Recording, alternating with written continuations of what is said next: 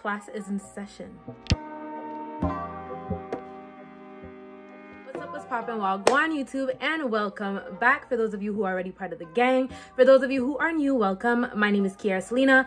I am a licensed practical nurse, and on my channel I mainly talk about nursing and health, but we also do a bit of beauty, vlogging, and lifestyle. So if you're into any of those things, don't miss out. Join the gang by banging on that subscribe button and turn on your notification bell. That way you'll be notified whenever I post future content. So as mentioned in the title in today's video, we are going to be talking about all the things your parents probably did not tell you and maybe will not ever tell you. Honestly, my mom never had any of these talks with me. I kind of just had to figure things out as I grew, and a lot of you guys out there are probably gonna be going through the same thing, depending on the type of parents that you have, and especially probably if you have African or Caribbean parents, they tend to stay away from those kind of conversations. So I, as your favorite nurse once again, and as your big sister, I'm gonna talk to you guys the way I would talk to my younger self and my little sister. We're gonna be talking about all the TMI stuff. So sex, periods, condoms, yeast infections, bacterial vaginosis, odors, everything you need to know is going to be in this video. And if it is not, then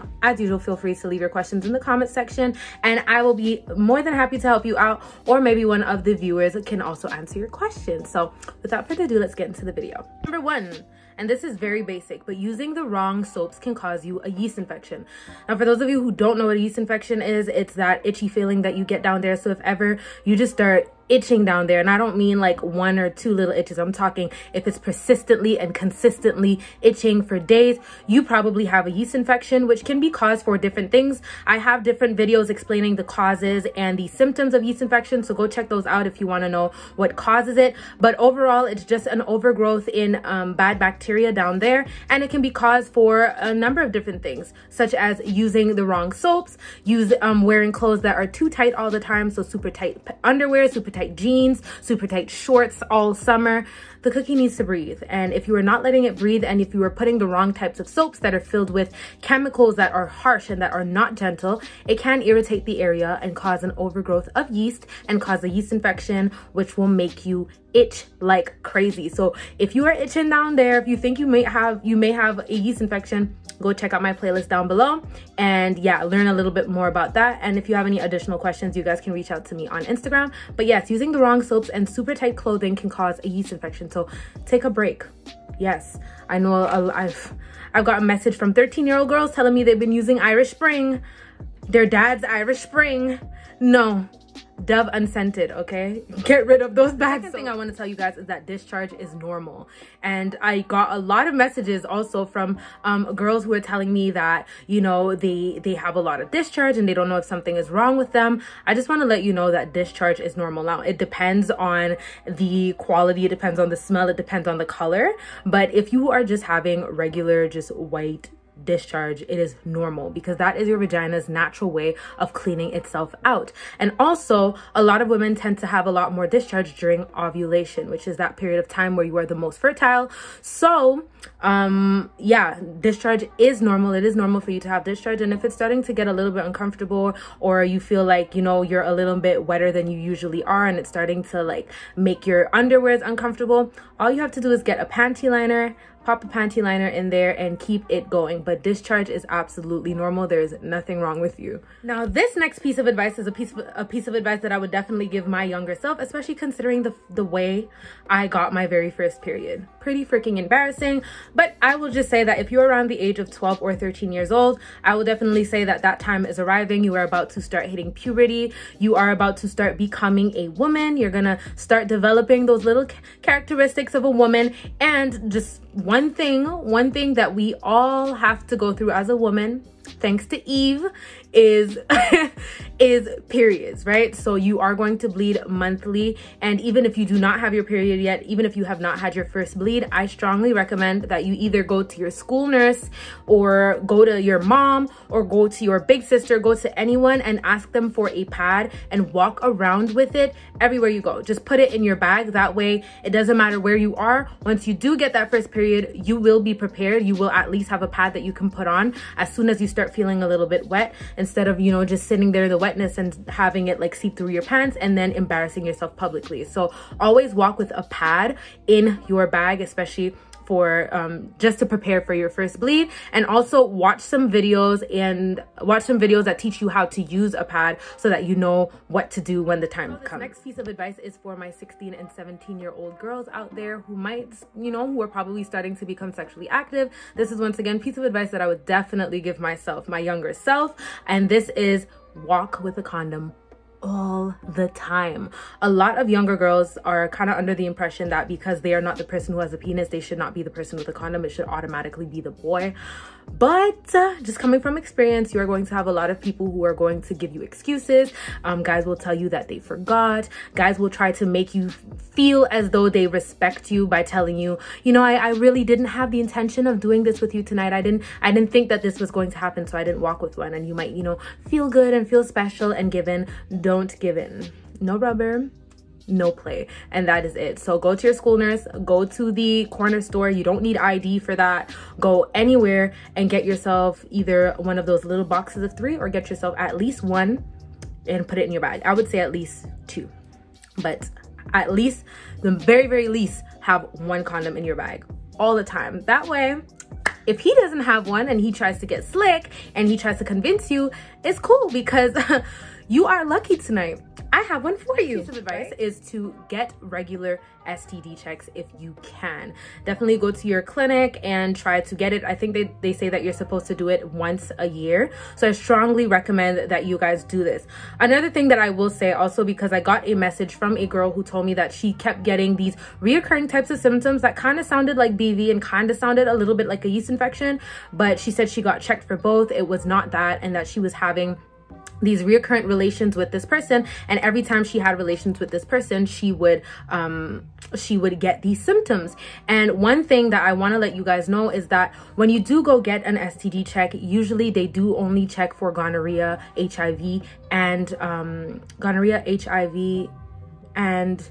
chlamydia. Yes, gonorrhea, HIV, and chlamydia. Those are the 3 things that they usually check for. But there is an STD that is starting to become a little bit more common that is they don't usually check females for it, and they don't really check guys for it either, but it is called trichomoniasis, and it is an STD that is kind of similar to gonorrhea and chlamydia. It can be treated with antibiotics, but it can only be only a man can give it. So it is not something that women carry. It is something that is only carried by men, and they then pass on to women. And a lot of women go and they get STD checks and they do not get checked for trichomoniasis. So I will strongly recommend that when you do go get your STD check, that you ask your doctor if it's possible for him or her to screen you for trichomoniasis as well. And that is spelled TRACIMONIASIS,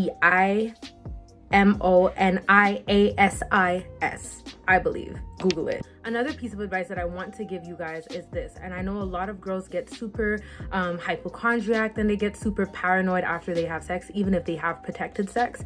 And a lot of girls tend to go to the pharmacy and get morning after pill regularly, even though they are using protection. And if you want extra protection, instead of going to the pharmacy and consistently taking the morning after pill, which can be harsh on your body, I recommend for you guys to go to your doctor or go see your school nurse and see if you guys can discuss some type of way to get you on birth control instead. I feel like it is easier on your body, although birth control also has its cons, but it is a little less harsh than the morning after pill. And if you're just taking the morning after pill every 2-3 days, honestly, just save yourself the money, buy the birth control once a month and just take your pills every day, or discuss going on a different type of birth control. If you don't like taking pills, maybe you can take the patch, or you could take the depot. Personally, I hate the depot, so I will not ever recommend it to anyone, but the patch in my experience has been okay, and the birth control I've been on for a really long time,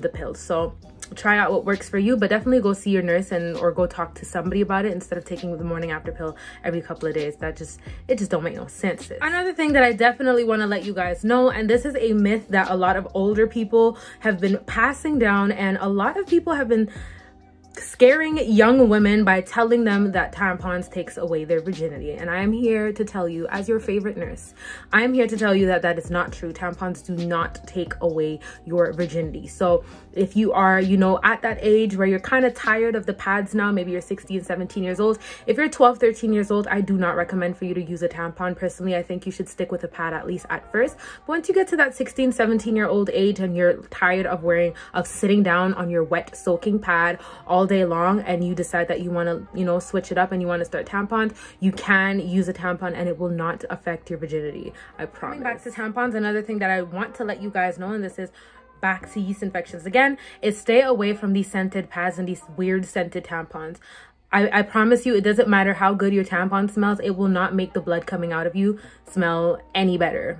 Like vanilla and period blood, it just doesn't sound like the most pleasant thing anyway. And these scented, you know, like I told you guys before, all these scented things have these harsh ingredients, and putting them up there can throw you off and can cause a yeast infection. So having a yeast infection and having your period at the same time just doesn't really sound like the funnest thing. So stay away from these scented tampons. I guarantee you, if you choose the right tampon and you're not leaking through, you will not smell. Nobody will smell anything, and you will be fine. Just drink water, eat well, because at the end of the day, the way you smell, the way your sweat smells, the way your piss smells and looks, the way everything coming out of your body looks, says a lot about the things that you are intaking and putting in your body. So if you're eating well, you know, drinking your water, eating a lot of fresh fruits and vegetables, you should be fine every period. Just stay away from the vanilla and the flower scented tampons and the pads. You don't need them, and they will throw your pH off, and you are going to not only have 5 to 7 days of